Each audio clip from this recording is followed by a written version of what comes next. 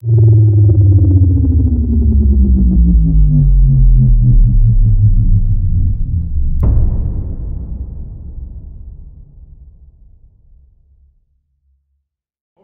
In this video, we're going to go through connecting your MetaMask account to Binance Smart Chain. So come here to academy.binance.com and it'll take you through setting up your MetaMask. We've already done that, but right away we're saying that we are running an Ethereum wallet. So this won't work with Binance Smart Chain dApps.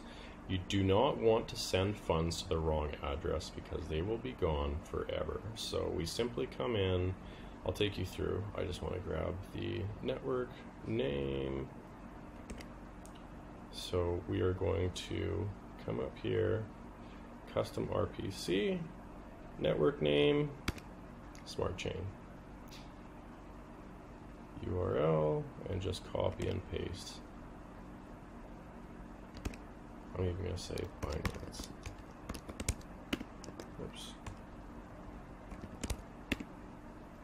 Chain ID 56. And I just copy and paste everything. Symbol BNB. Block Explorer. BScscan.com. So just like that, hit save, and we have now added Binance Smart Chain to our wallet. So we can see BNB here, just like the Ethereum wallet.